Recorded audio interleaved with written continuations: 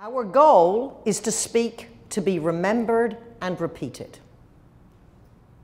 How often do you talk to people and perhaps the time is not right?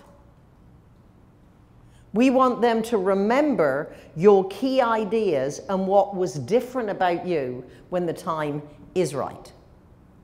If you are proposing a larger project and you are one of several companies who are bidding, they're not going to give you an answer when you are in the meeting.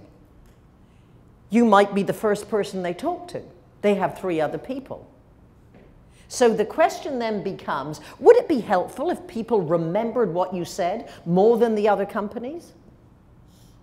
Would it be beneficial if they could remember the 3 reasons that you are the best choice for them?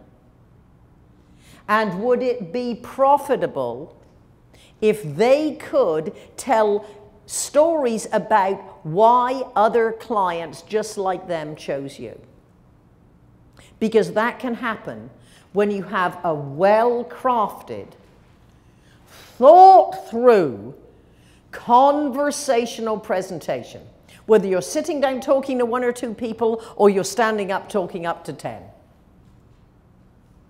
And just because you know what you're talking about and you have years of experience doesn't mean you don't have to plan and focus.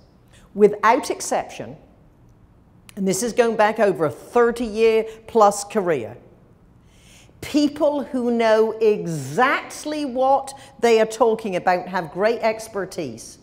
Very few of them know how to start the conversation and finish it.